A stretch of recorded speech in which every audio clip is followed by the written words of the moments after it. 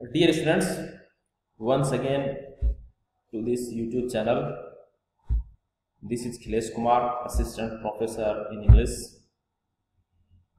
This is your English literature class, and today we will complete our poem "The Tiger" by William Blake. So in our previous video we have discussed about this poem "The Tiger" by William Blake, and the brief introduction to the poet William Blake. William Blake, a visionary English poet and painter, he belongs to Romantic Revival age, known for his expressiveness and creativity. His paintings and poetry were the part of Romantic movement, and he was considered mad, crazy by his contemporaries for his idiosyncratic view. So, in our previous video, we have studied that this poem, "The Tiger," was published in William Blake's collection, Songs of Experience. This poem has 6 stanza, and each stanza has 4 lines. So, in this poem, the poet talks about the tiger as a beautiful and superhuman creature. The tiger has immense physical strength and a very powerful creature. So, and in the poem, the poet mentions that God created a feeble being like lamb, and God would also have made the fearsome, powerful, having immense strength tiger. And the poet makes so many questions which will be unanswered. So, did the tiger's creator have wings whose hand would be daring enough to create the tiger? And who would be strong enough to build the tiger's muscular body, whose hands and feet were the ones that made the tiger's heart start beating?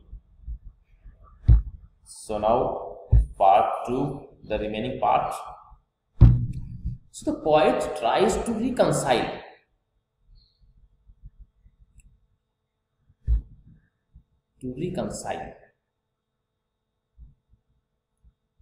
reconcile means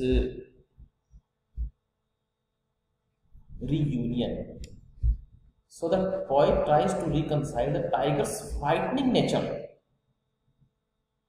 with the idea of a loving God.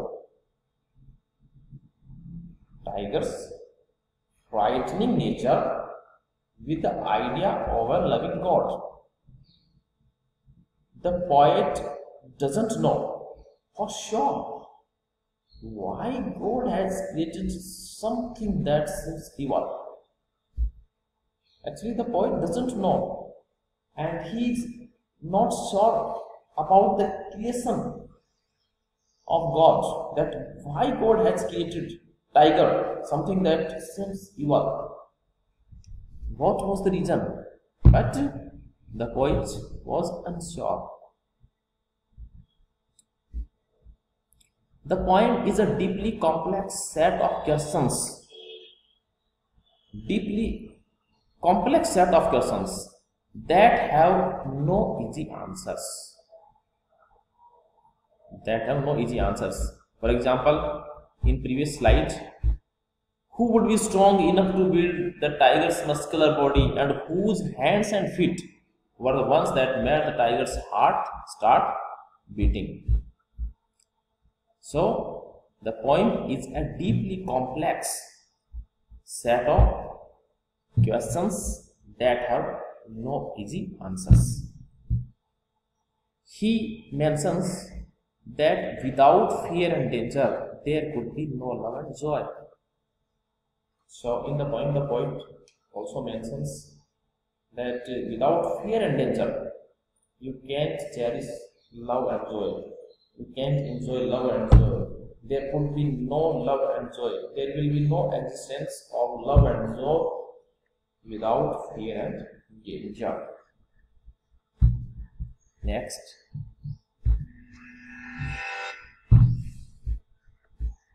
The poem is the product of intense creativity. The poem is the product of intense creativity. The tiger is the symbol of power, strength. The tiger is consistently linked with fire.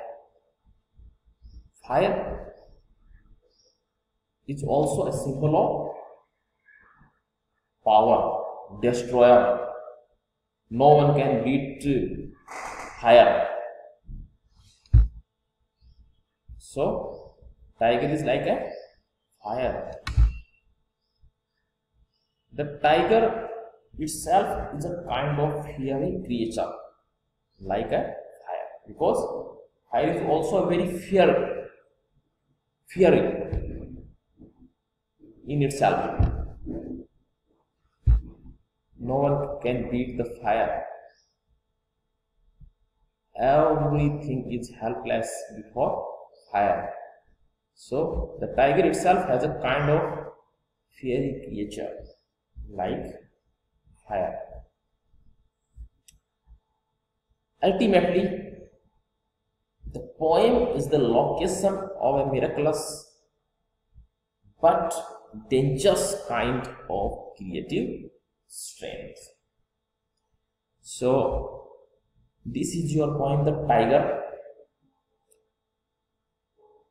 composed by William Black, and this poem was published in William Black's collections of poems, Songs of Experience, and this poem is the product of intense creativity, and the poet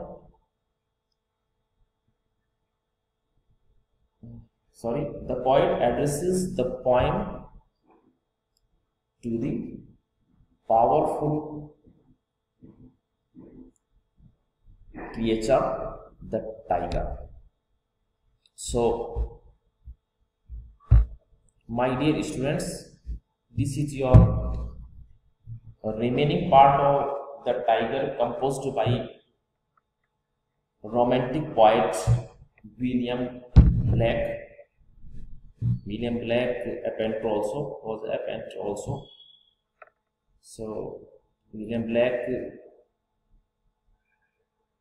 made so many, or we can say, contribution for romantic movement. So this is a very